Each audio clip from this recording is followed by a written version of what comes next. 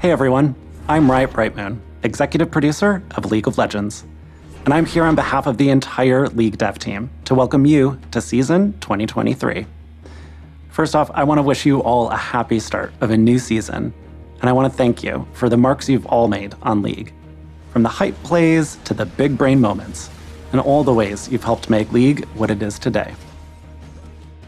We have a lot to share with you, including our final updates on Ahri and Aurelion Sol, some upcoming skin thematics, an update on Ranked, and a sneak peek at some champions we'll be releasing later this year. But before we get into what's coming, I want to share a quick recap of this year's preseason. So let's go.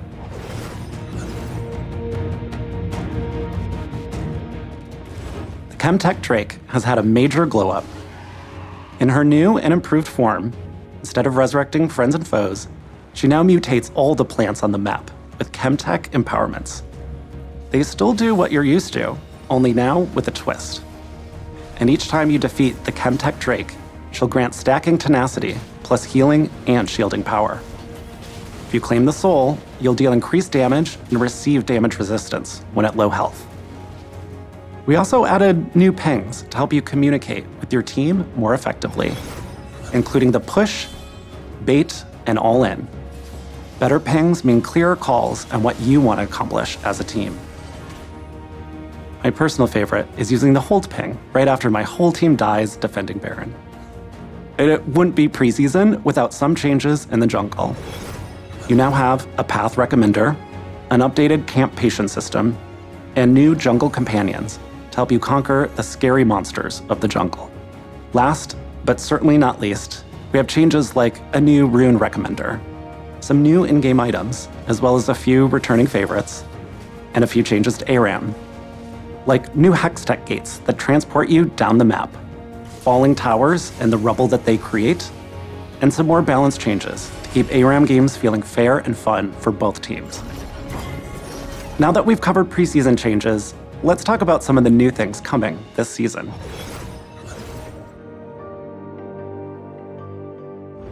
After a year of waiting, we're finally releasing Ahri's ASU.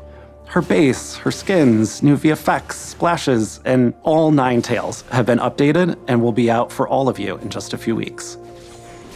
We can't wait to see what you think of her new look.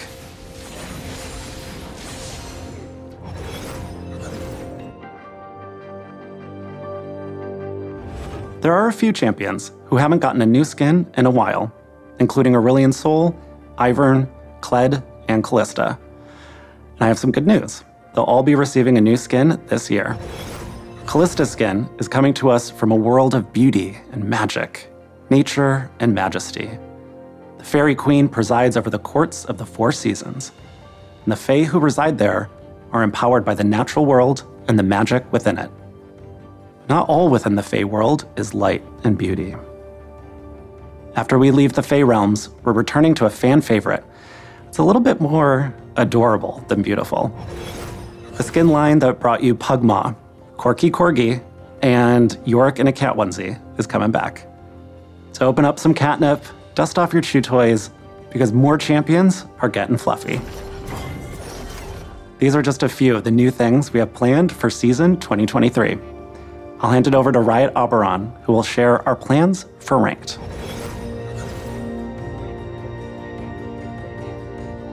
Hey everyone, I'm Chris Roberts, also known as Riot Auberaun, the project lead for the Game Loop team.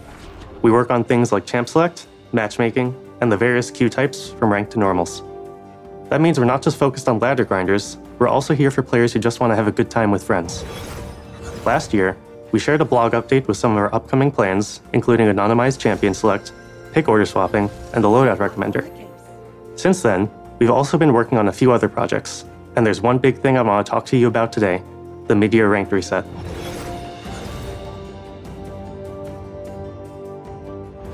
Ranked splits have been in the game for a few years, but until now, they were just a way to separate the single ranked season into thirds to help folks pace their progress. Starting this year, the 2 ranked splits will have a full ranked reset in between, with rewards to match. Here's the thing, a lot of players come back to League at the start of the season, ready for their climb to their ranked goals. But when we look at the data, It doesn't actually take the whole season for players to hit their peak rank if they've been playing consistently every patch. If you don't take your foot off the gas once you start your climb in January, you'll probably reach the peak of your climb around halfway through the year. After that, things can get a little rough. For players at higher ranks, the middle of the year can be a stress fest of playing just enough to avoid decaying or demoting. And once players realize they're not steadily climbing, many of them either drop out of ranked or turn to smurfing. Neither of these things are great for fair matchmaking or enjoyable league experiences, especially for players starting their climb later in the season. All in all, there are honestly a lot of reasons why most other games, other Riot games included, don't have year-long ranked seasons. So this year, we're getting with the times. When Split 2 starts, it won't be as heavy a reset as the one in January. We're not introducing a second preseason, so the game won't change dramatically enough to warrant making you re-earn your rank to the same extent. And if you've got something keeping you AFK for the first half of the year, don't worry. The mid-year reset is even less significant if you haven't played many games since January. We know this is a huge change, but it's one we think will help keep League feeling modern and fun while addressing a few of the pain points we've seen over the years. Okay, that was a lot. Let's end things on a high note by talking about the shiny stuff, rewards. Each split, you can earn the full rank reward suite, icons and emotes, ranked borders, and a ranked skin. Yes, that means there will be 2 skins for rank this year. We're also adding in some extra rewards for your climb as you progress on your ranked journey. In addition to this, we're also removing the gold rank requirement from ranked skins. Now, every ranked player will have the chance to earn the skin moving forward, with chromas to match your final rank. The skin will continue to reflect your final ranked achievement, but we want you to also be able to earn it through dedication to climbing. That said, if you're below gold, it won't be as easy as play 10 placements for a free skin. The number of games required to earn the skin is drastically higher below gold, so just because you now can earn it at silver or below, doesn't mean you will. That wraps things up for me. Up next is Riot Lexical, who's going to talk to you about our plans for champions this year. Thanks, and good luck on your climbs.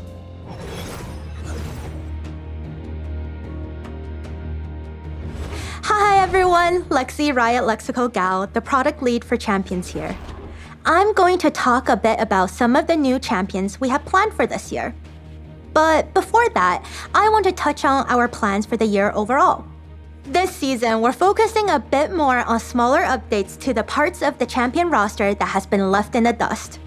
We want to continue improving older champions' gameplay fantasies, so we'll be doing more mid-scope updates throughout 2023. And beyond gameplay changes, we'll also be polishing up some of the roster with much-needed VO updates for a few of our older champions like Nidalee and Varus, both of whom cross paths with some of our upcoming champions.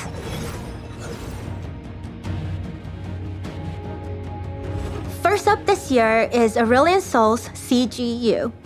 In the last LOL Please, we showed you some of the updated abilities that fans the flame of his dragon fantasy. But we didn't go too deep into the parts of his kit that strengthen his star forging theme. Not only can Aurelion Sol forge stars like a nebula in deep space, but he can now drop them from the sky onto his foes in Summoner's Rift. Ooh, ouch.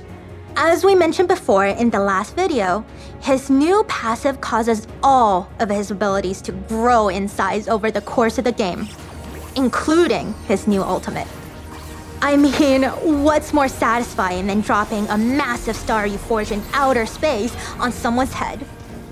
We can't wait to see what you all think of the new and improved Starforger, and we hope a lot of you will find a new main with him.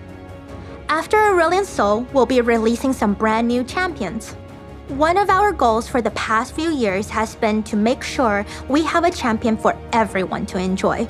So we try to have a diverse champion pool that's inclusive of all cultures, genders, and in-game skill levels for every role. And that brings us to our first new champion of the year.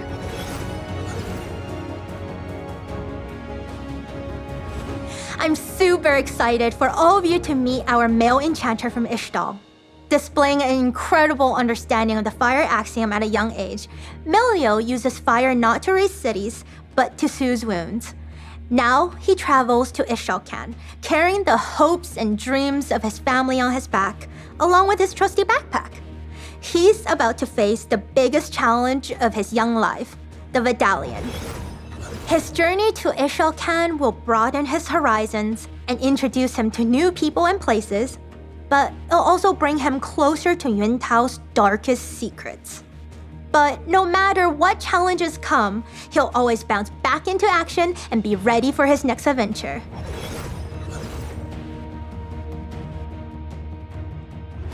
After we're done with the adorable enchanter, we're moving on to something a bit edgier. I know some of you love complex champions and novel link skill descriptions, but others wants to focus on macro play and pounce into action with a straightforward kit. If that sounds like you, good news. Nefiri is the Darkin for you. She's a mid-lane assassin made for those of us who want to focus on the hunt. After awakening from her slumber, her first objective is to track down her Darkin brethren. Her newfound body, or bodies, seems like a cruel twist of fate at first, but they prove useful for locating her fellow Darkin, and as a source of wisdom. After all, it's always better to hunt in a pack.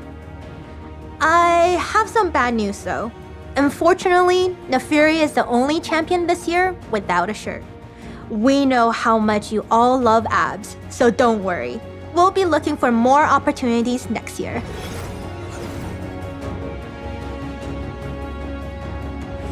It's been a while since we spoke about everyone's favorite crystal scorpion. The Skarner VGU team has started exploring ways to dial up his scorpion fantasy. At this phase, we're leaving no arthropod hiding stone unturned to find exciting themes, kits, and stories. We'll be releasing a dev blog later this year with more information on his progress. Looking further out, we also have a hangry jungler and an artistic mid laner who are looming in the distance. They're a bit too early to talk about at the moment, but look out for future teasers. That's all from me today. I'll hand it back to Riot Brightmoon for some final thoughts. That pretty much wraps up things for today. But I do have one small update I want to share before we go. For years, you've been asking us for the ability to play League in any language, no matter where you are. I'm happy to share that later this year, you'll be able to select your language in League settings. We hope this makes your experience a little bit more enjoyable, no matter where you're playing from or what language you speak. I also want to remind everyone who has Xbox Game Pass to link it to your Riot account. This way, you can unlock every champion for free and get a 20% experience boost for as long as it's active. We have a lot more in store for this year, and we cannot wait to share more later. Thank you so much for watching. Best of luck on your climb, and I'll see you on the Rift.